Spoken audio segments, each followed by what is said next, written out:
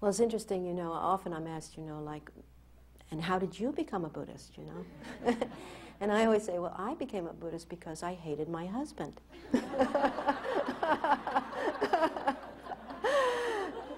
So my situation was that in the second marriage, I actually talk about this in When Things Fall Apart. I was innocently drinking a cup of tea in front of our house in New Mexico and on this beautiful day, and my husband walked around the corner and told me that he was having an affair with somebody and that he wanted a divorce. Then it turned out he had been having quite a few affairs with quite a few somebodies. So I was so undone by this. And I think actually I've met a lot of people since that for some reason divorce is always painful, and what you feel as betrayal is always very painful. But sometimes, more than other times, something completely is like an annihilation. Something that happens to you in your life like annihilates you. And I could not get any ground under my feet. And I felt so much anger and so much terror at my anger. And all of this was very unfamiliar to me. And I had managed pretty successfully up to that point in my life, and I think I was 35 or something like that, to kind of be easygoing and friendly and out, you know, warm-hearted and always looking on the bright side. And wow, that was gone. You know, I kept having all these fantasies about going up, burning down his house, you know, and hurting her child, and you know, breaking all the windows, and whoo, it was like heavy duty. And I was afraid of my anger. But also there it was. So I started looking in a major way. Really, I was looking to try to find some ground. And, but there was something in me that felt like this was important, that this was such, that there was nothing I could do to entertain myself out of this feeling. It was so totally, such a total annihilation and so totally devastating that, you know, going to the movies, smoking a joint, nothing worked, you know. Everything just seemed to heighten the sense of groundlessness and the fear.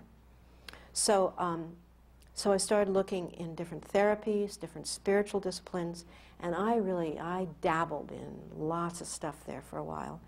And then, one day, I was given an article, and it happened to be by Chogyam Trungpa Rinpoche, who ultimately became my teacher. And this article was called Working with Negativity. It's now actually, in an edited form, a chapter in the book, The Myth of Freedom, by Chogyam Trungpa. It's called Working with Negativity, and in that he said, there is nothing wrong with negativity per se. He says it's actually a powerful energy.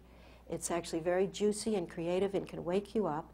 He said the problem is negative negativity, which is like all the spin-off from negativity, blaming the other person or blaming yourself, or the endless spin-off.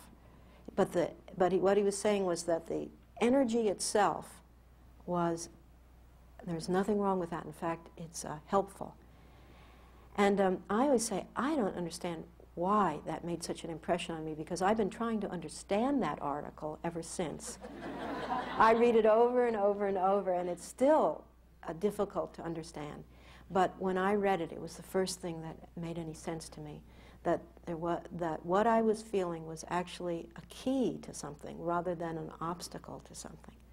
And so from that, I got involved in Buddhism, initially not with Trungpa Rinpoche, but very soon afterward, a year later, actually, I became a nun, believe it or not. I was a fast mover. I did everything like this, you know. And then right after that, I became Trungpa Rinpoche's student. So why did I become a nun? Good question. At the time, I thought I was a very worldly, older woman of 36, or whatever I was, 36 or 7 or something.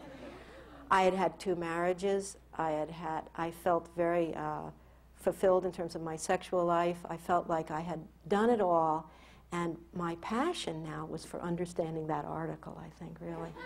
I wanted to know how to wake up and how to use the energy of my life to wake up, and that was I had like such a passion. All my passion went into that.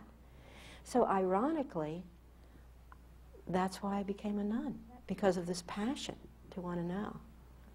And I've since then, because I live in a monastery, a lot of young people and older people come there to become monks or nuns, either permanently or on a temporary basis.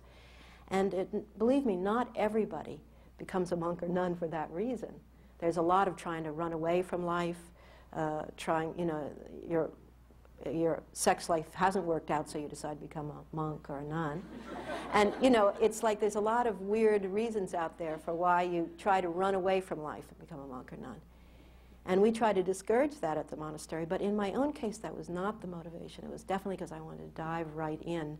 And I felt like the usual ways of diving in I had already related to, and I wanted to go the spiritual path, or whatever you want to call it. I wanted to find out the answers.